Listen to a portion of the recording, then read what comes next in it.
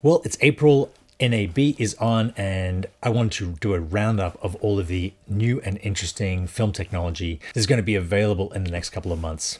So the big news is two new cameras, not from Canon, but from Blackmagic. The first is a box camera, which is basically a Pocket Cinema Pro, but instead of being wide, it's forward. It's shaped much more like a cinema camera. It's the Pixis 6K. It's only $3,200, which really just Blackmagic's version of a Komodo for $2,000 cheaper.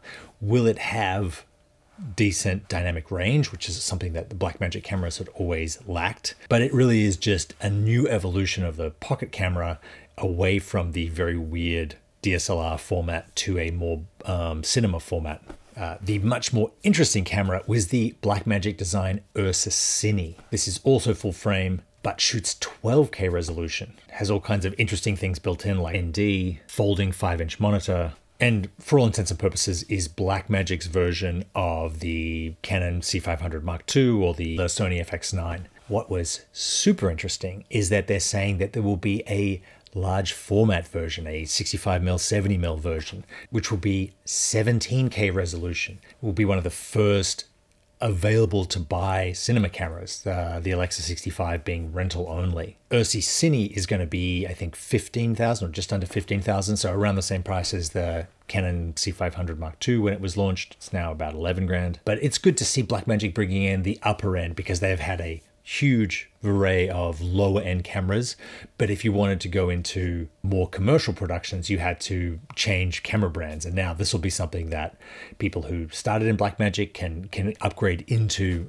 a more professional, more fully featured camera. Also from Blackmagic is a new updated micro panel, which is something I'm definitely going to get because the existing micro panel was much too big to fit on my desktop. I've used it a couple times, but this micro panel actually looks quite micro. It's, you know, just a little bit bigger than a keyboard, but still has wheels and will be able to give you a much more tactile feel when you're editing without taking up your whole desk. DJI previewed two new Ronins, but also much more interesting for me and for other, non-gimbal users was their new follow focus system, which uses the LiDAR system that you needed the Ronin for, but takes the Ronin away so you can just connect it to your camera. A couple of YouTubers did an amazing breakdown of this and sort of showed everything it can do. It's using some kind of AI technology to recognize faces and keep them in focus. It seems to be the long promised dream of autofocus for cine lenses.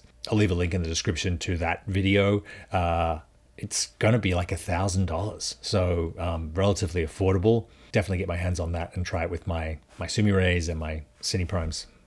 Shape, who are best known for their camera cages and accessories, are releasing a 15,000 watt-hour power supply. This thing weighs 400 pounds and will basically take the place of a big generator and power your entire film set. Waterproof, and comes with these wheels to roll around, though you're going to need a couple people to move this thing, I think.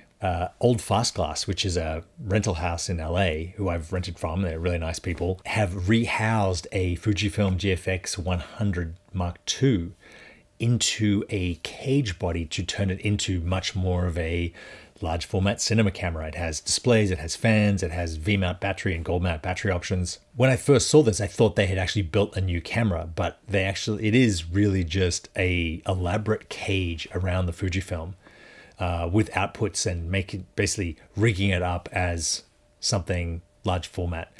This is kind of a kludge, I guess. The Fujifilm GFX 100 isn't a true cinema camera. It doesn't have all the things you need cinema cameras to have, like false color and SDI, but it at least gives someone a chance to shoot large format if that's what they need. Bebob showed off a battery plate that has a battery in it. It's a battery plate like I have on my C500, but it has a 45 watt-hour battery built into the battery plate.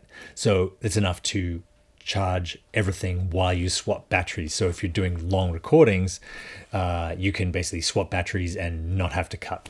The Nanlite Pavo Slim were announced in a 240 version, so a much larger foldable Pavo Slim. I have the 120 and the 60. It's cool to see this same form factor, this very thin, rigid LED structure getting bigger and bigger. I wonder how you can also gang them together to get truly massive, very bright outputs that fold up and fit into a case.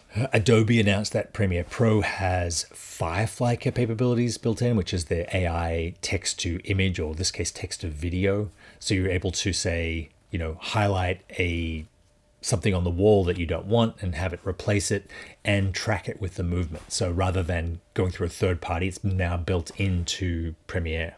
Last but not least, the only thing from Canon is a lens called the CJ27 EX 2.3B. It's for micro four thirds broadcast, like ENG cameras. It has some crazy zoom ratio, like 7 to 300 millimeters, but it costs $30,000. It's mainly going to be for professional sports, like shooting NFL or something. So, of course, everyone's disappointed that we didn't see a new cinema camera. Even R5 Mark II would be something great. Canon is keeping their cards close to their chest, and we'll see what happens next. If you want to find out more about how you can improve your lighting, cinematography, your blocking, and how to get the most out of your cinema camera, check out Canon Masterclass. I have a ton of courses up there. You can buy them individually or subscribe to the entire site. Over 30 courses for one low price. Thank you very much for watching. I will see you next time.